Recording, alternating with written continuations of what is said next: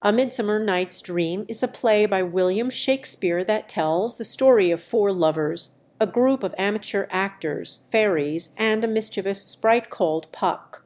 The play takes place in a magical forest, where the characters become entangled in a series of misunderstandings and romantic mix-ups.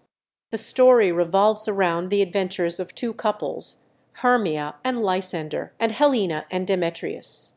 Hermia's father wants her to marry Demetrius, but she loves Lysander instead.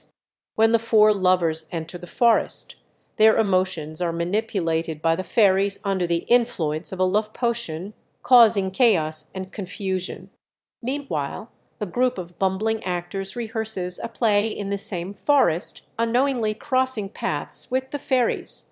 Through a series of humorous events and mistaken identities, the characters eventually find themselves in a web of love triangles and comic situations. Ultimately, order is restored, and the characters wake up from the dream-like events, realizing that it was all just a fantastical night in the enchanted forest. Prompt